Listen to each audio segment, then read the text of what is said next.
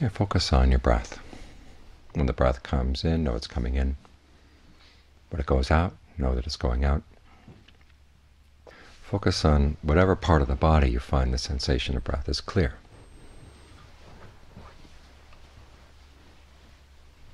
It may be at the tip of the nose, might be at the throat, the rising and falling of the chest, the rising and falling of the abdomen.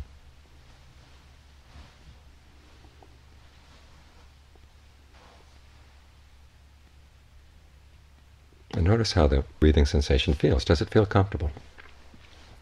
Does it feel comfortable all the way through the in-breath, all the way through the out? Does it feel too long, or does it feel too short? You can adjust it.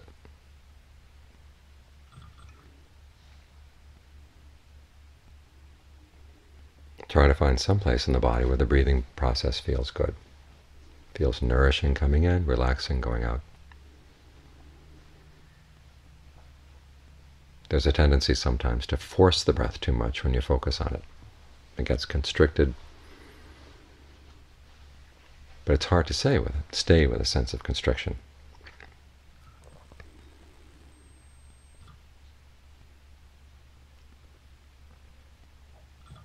So try to find some place where there's a sense of comfort that you can associate with the breath, and to maintain that sense of comfort. Whatever rhythm or texture of breathing feels good. Explore. What you're doing is trying to find a place where the mind can stay in the present moment with a sense of ease, with a sense of comfort.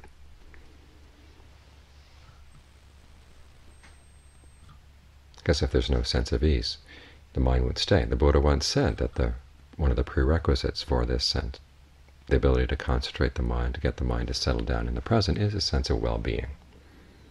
So try to develop that. The potential is here. This body we have has all kinds of potentials. There's a real potential for pain. As Ajahn Suwat once said, you could take an iron spike and stick it in any part of the body and you'll get pain. The potential is there. But there's also the potential for ease. This is why we're born into the human body. We wanted the kind of comfort and pleasure that comes from the human body. But we didn't take a good look at the contract.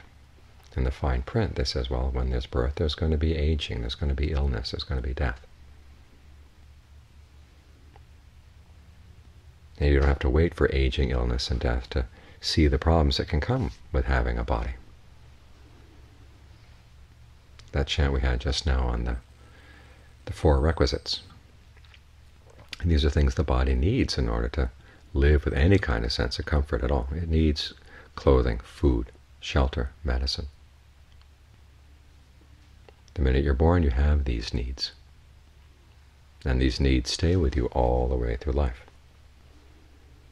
And there's a lot of stress, there's a lot of pain that comes with trying to find these things, keep them going. And then you have to find them again, find them again. And when the Buddha says illness, don't think that he means only the diseases that doctors can treat. And the basic illness of the body, the Buddha said, is hunger. Its basic illness is thirst. And this comes all the time. You feed the body in the morning, by afternoon it's hungry again. You feed it in the afternoon, it gets hungry at night. There's never a point where it's full.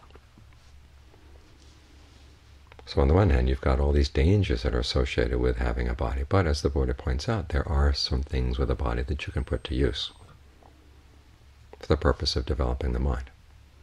You can work with the breath to get a sense of comfort, and when you can use that sense of comfort to develop mindfulness, alertness, concentration, then you're making good use of the body's potentials.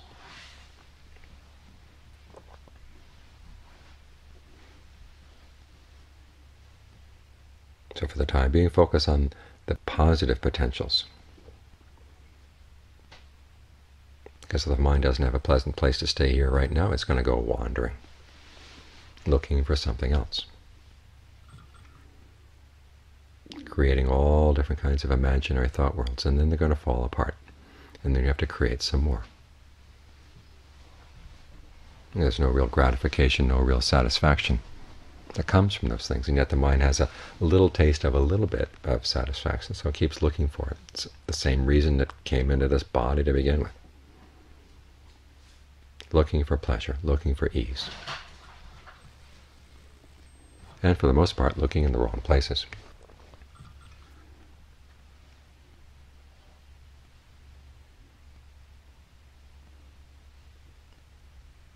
So keep bringing the mind back to the present and finding some place where the process of breathing, the energy flow in the body feels good.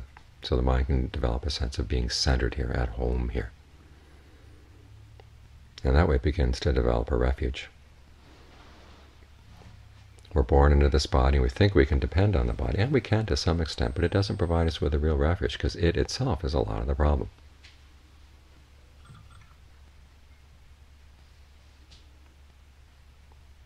Or to put another way, it's the mind's attachment to the body. That's the real problem. We want a real happiness out of the body, and yet it can't provide it.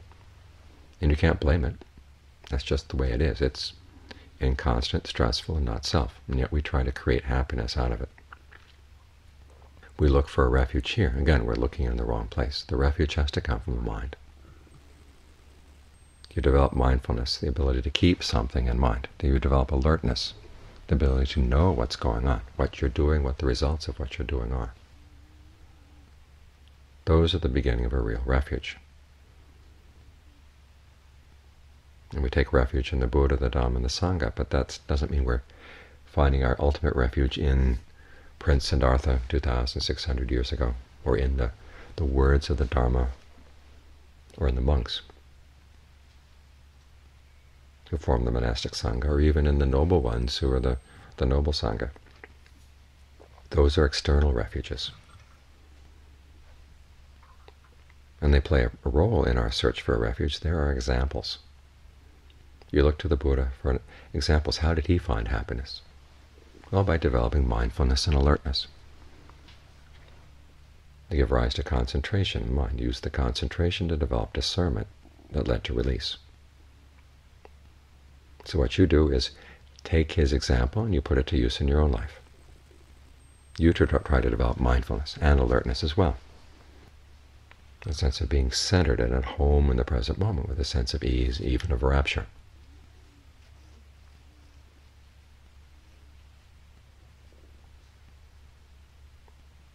And then you use that concentration to develop discernment. How exactly does the mind create suffering?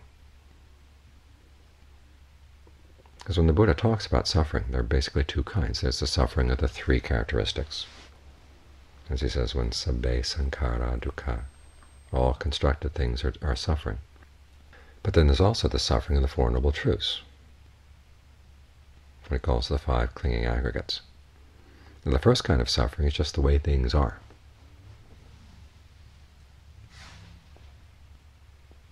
Of themselves. The question is, why does that create suffering for us? Well, it's because of our clinging. So you've got to watch the mind to see why it clings. Because it's the suffering of the Four Noble Truths that creates a real problem for the mind. Without that kind of suffering, the stress of the three characteristics wouldn't impinge on the mind at all. So you've got to catch the mind in the act, and that's why you need mindfulness and alertness. Reminding yourself that the problem is not outside. The problem is not with the body. The problem is with the mind's relationship to the body. Or when there's pain or illness, the problem is not the pain or illness. It's our desire to hang on to the body in such a way that there wouldn't be any pain and there wouldn't be any illness, but that's impossible. It's built into the way the bodies are. Jara tamomit, payati tamomit.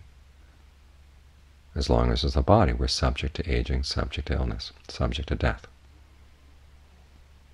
This is just the way bodies are. The problem is our clinging.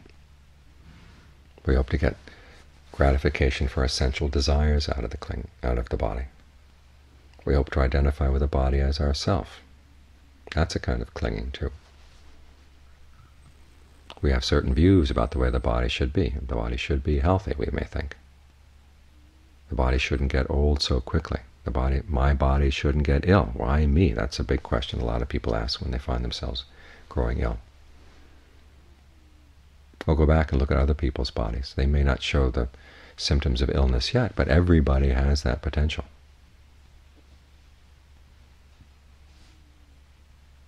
As long as you have the potential for ease and well-being in the body as well, make use of that to develop this sense of being at home. So you can develop the mental qualities that will allow you to be with aging and you not suffer, to be with illness and not suffer, even to be with dying and not suffer. Catch the mind in the act of creating the clinging, trying to feed off the body. Find some gratification here. Catch it in the act and remind it, okay, you're looking in the wrong place. What you should look at is the mind that's concentrated, the mind that has mindfulness and discernment protecting it.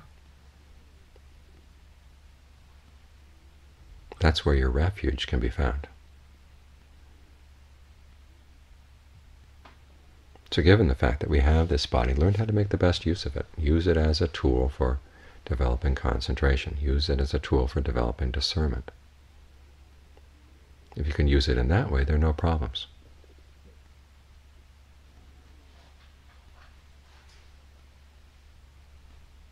As Ajahn Suwat used to say, that mountain over there on the eastern horizon, is it heavy? You would ask.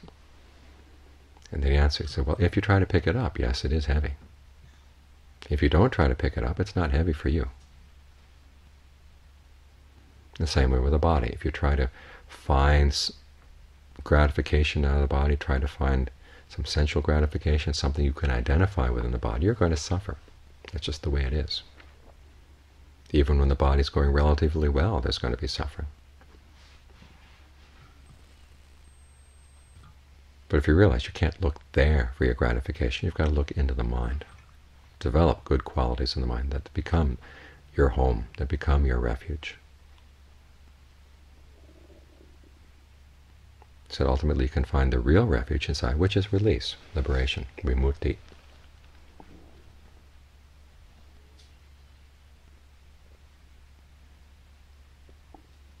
A state of mind in which nothing can touch.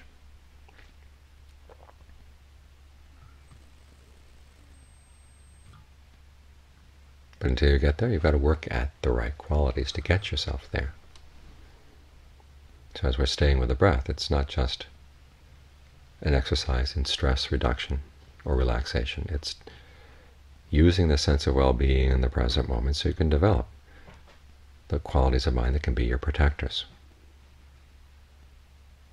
that can catch you in the act of creating unnecessary suffering for yourself. As long as you learn how to accept, okay, yes, the body will age, will grow ill, and it's going to die. Now the process may, and it always seems to be coming too early. It just kind of creeps up on you.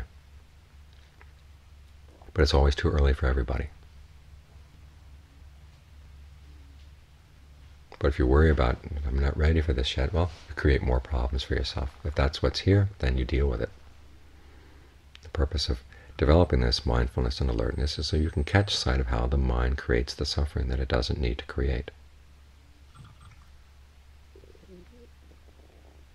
And you realize that the suffering is not something imposed on you by the body, it's because of your own attachment, your own reaching out and trying to grab hold of the body. Once you can stop that habit, okay, then you're in a much better position. And the first way to stop that is to give the mind something else to hold on to. Some people think that if states of stillness arise in the mind, you've got to learn how to let go so you're not attached to anything. The Buddha never taught that way.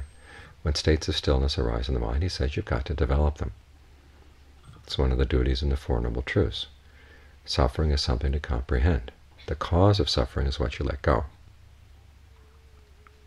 As for the end of suffering, that's something you want to realize. And the path to the end of suffering, which includes right mindfulness, right concentration, that's something you want to develop. You work on it. You try to make it into a skill. So don't be in a hurry to let go of everything, because there are certain things you're going to have to hold on to. As long as the mind has this tendency to hold on, give it something good to hold on to. The Buddha taught that his teaching is like a raft. Use it to cross the stream. Once you've crossed the stream, you don't have to hold on to it anymore. But while you're still crossing the stream, you've got to hold on.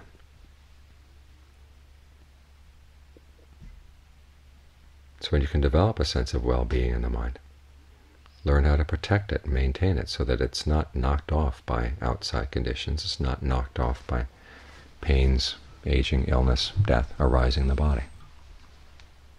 That's something you can work on, something you can develop. That can be your potential refuge. It's only when the refuge is brought inside that the refuge is true.